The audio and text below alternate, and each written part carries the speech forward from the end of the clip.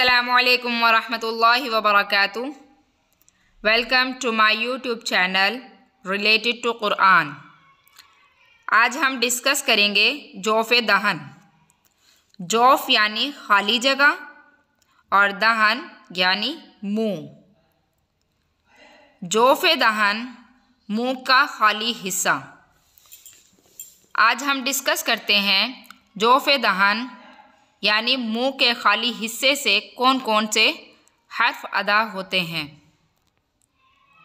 मुंह के खाली हिस्से से अदा होने वाले हर्फ 3 हैं।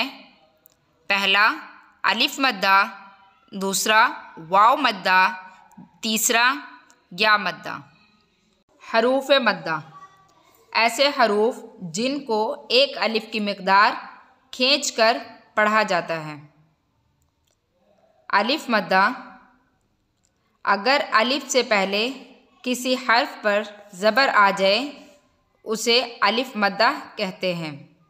मसलन बा अलिफ ज़बर बा, ता अलिफ ज़बर ता, सा अलिफ ज़बर सा।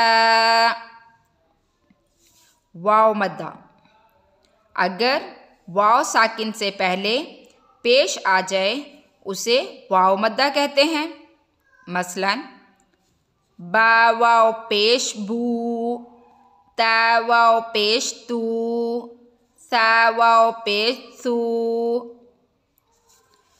या मद्दा, अगर या साकिन से पहले ज़ेर आ जाए उसे या मद्दा कहते हैं। मसलन